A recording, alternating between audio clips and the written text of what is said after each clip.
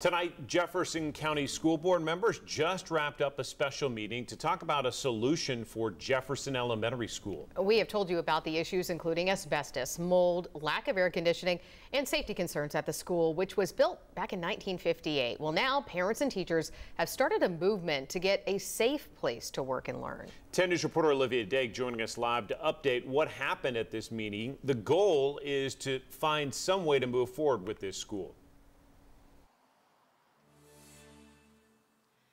John, Brittany, that's right. They did actually make a decision tonight. The school board voted 5-1 to approve money out of the general fund for a cost estimate to renovate Jefferson Elementary School. Now, that renovation will cost $75,000. Excuse me, the estimate for the renovation will cost $75,000. That will come out of the general fund.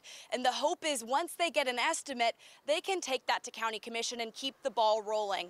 Now, this is an ongoing discussion at Jefferson Elementary School. It has been for years. Should they rebuild the school or should they renovate it? And right now, parents are asking for an immediate but temporary solution, which is to move these students out of the current building. They've discussed portable classrooms, moving students to the Patriot Academy. There's even been talks about moving students to a local church. But again, regardless of the decision, County Commission and the school board are going to have to come together to find the money and approve it for some sort of solution, whether that is the renovation or rebuilding a brand new Jefferson Elementary School. That cost estimate for a new school was around $27 million at the last school board meeting.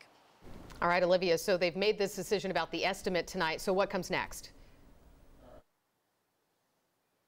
So the next time that the school board will meet for a regular meeting is next Thursday, and Tommy Arnold has to come up with a plan and a cost estimate for how to get those students out of the building. And then the County Commission, which only meets 4 times a year, will be voting in 3 weeks. They'll be meeting in 3 weeks to discuss this. I'm not sure if it's on the agenda yet, but we will keep you posted.